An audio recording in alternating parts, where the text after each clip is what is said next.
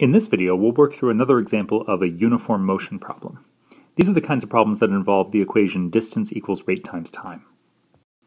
In this problem, we have a plane that normally travels from city A to city B, which is told to us to be 1,200 miles, at a speed of 300 miles per hour. But that one day, the plane encountered a headwind, and remember how this works. A headwind blows against the direction of travel of the plane, slowing the plane down. And that made the trip take an extra hour. And we want to know what the speed of the headwind was. And the way to think about this problem is that we've got two trips that we want to think about, both of which are going to involve distance equals rate times time. But there's the normal trip, where we have no wind.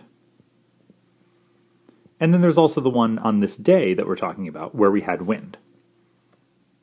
So this day's trip had wind.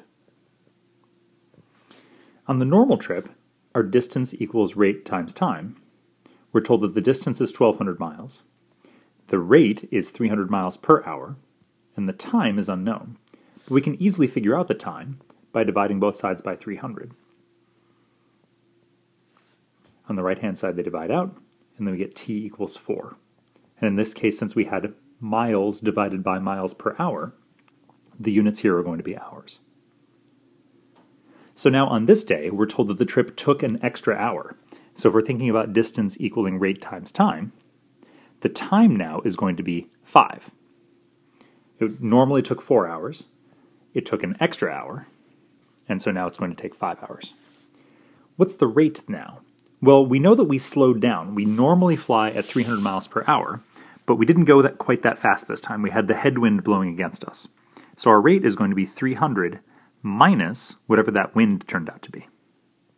So maybe 300 minus W. And then the distance didn't change. The distance is still 1,200.